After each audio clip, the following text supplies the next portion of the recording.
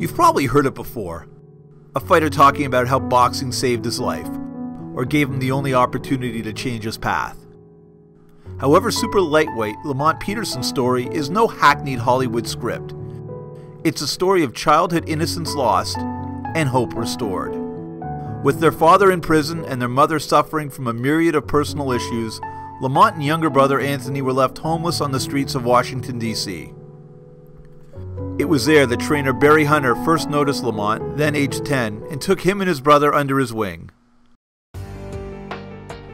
Hunter's been in the Petersons' corner literally and figuratively ever since, providing the fighter known as Havoc the opportunity to change his fate through his fists.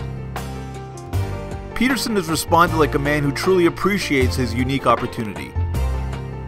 Peterson deals in attrition, standing chest to chest with opponents and fighting like a man beating back the past. And with a past like his, can you blame him?